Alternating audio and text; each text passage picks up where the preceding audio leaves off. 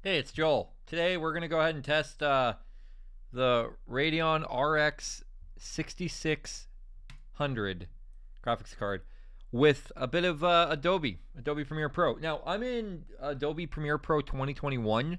Apparently, after 2021, they got rid of OpenCL support, but I just want to see how it runs. This is just a video that I recorded and edited and you have on YouTube. I ended up rendering and exporting with the MacBook Air.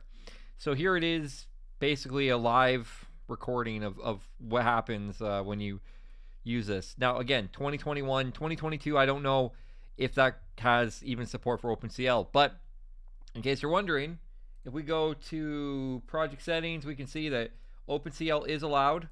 And then if we go into our preferences and we go back to media or media cache, one of these, we'll notice that it does actually use H.264 HVEC encoding and Excel decoding.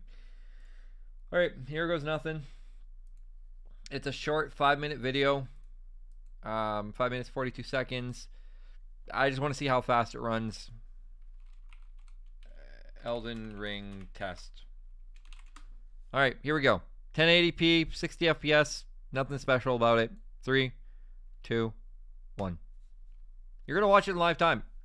I did try it earlier, but I was actually wanting to just show you just how OpenCL still apparently works.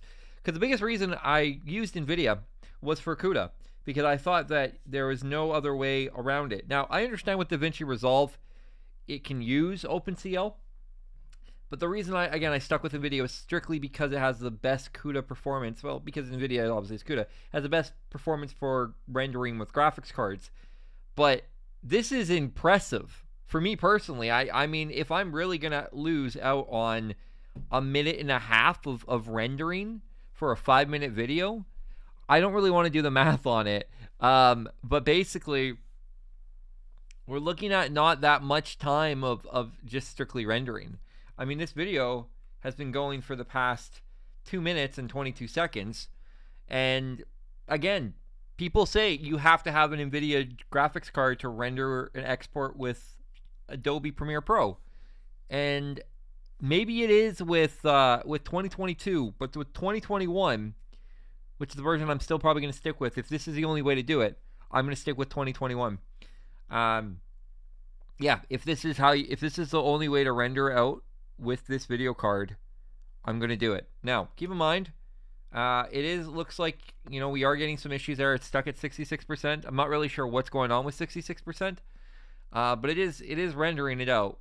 It's taking a bit longer, but I wanted to just show you a real live performance test of how it's going to be if you wanted to render with this card. Obviously, CUDA will be better. Of course, NVIDIA cards will be better. The NVENC encoder is phenomenal. But I got a really, really good deal on a 6600. Basically, I'd swap a monitor and some cash, and there you go. Didn't pay that much, realistically speaking. I was selling my 1440p monitor anyways, and I'm using my other 1440p monitor, the one I have from work. So, realistically speaking, this is not bad at all. It's at 69A. It is stalled. So it makes me wonder if I have too many layers. But if we were to just do a straight render, I wonder how it would be, because I don't know how long it took to render this out on the M1 MacBook Air from the 2020 MacBook Air. So it could have been a lot longer. But if we take a look right now at OBS, how we're doing, we're still sitting at, we've been rendering for about 4 minutes. So I could be wrong, and it could be the beginning of it that takes, it's a shorter amount of time. But yeah, I'm not really sure why it's taking this long.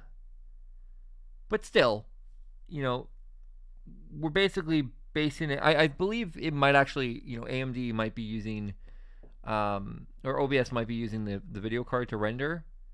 But again, I don't want to make a new video and test it and be like, okay, that's what it was. So 1 minute 9 seconds, 73. So we are kind of stuck.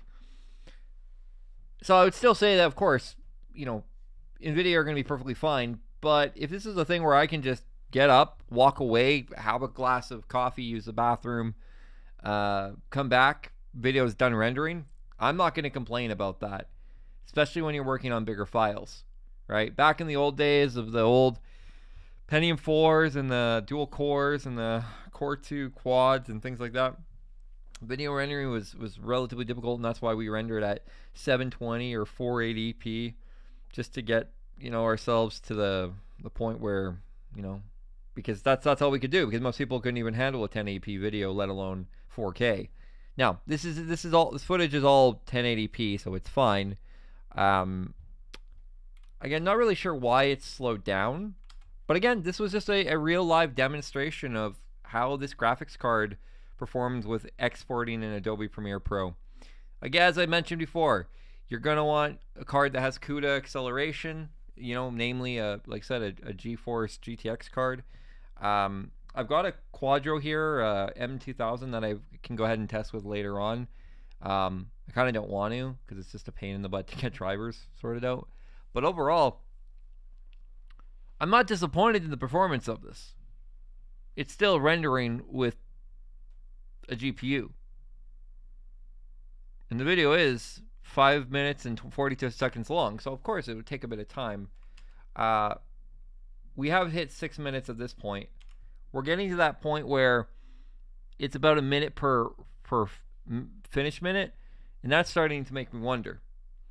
So at this point, there isn't really a whole lot to say.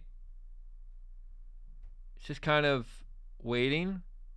I thought this would have been a shorter video, to be honest with you, but again, live render of a video that I have made.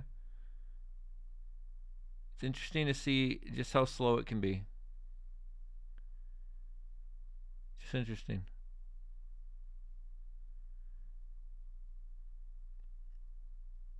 Very, very interesting. We 84%. I can promise you the MacBook would probably be a heck of a lot faster. Oh, we went down a second.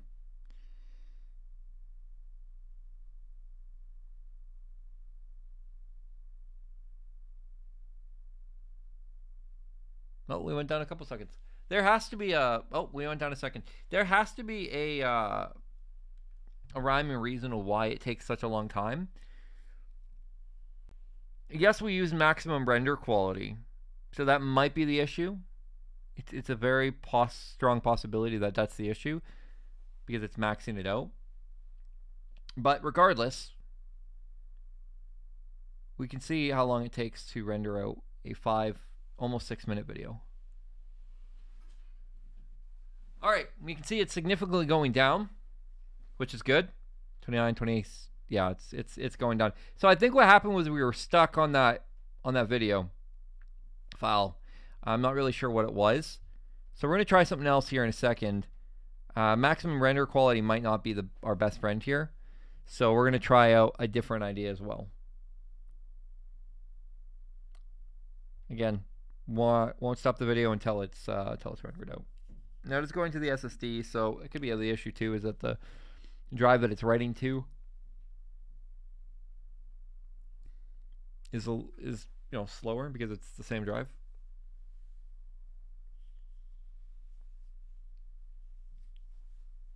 All right, OBS is saying we've been recording for 8 minutes,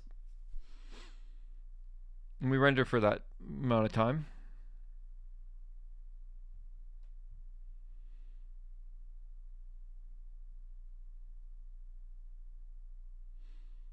Okay, so we have rendered it out. Video looks to be done correctly, so that's good.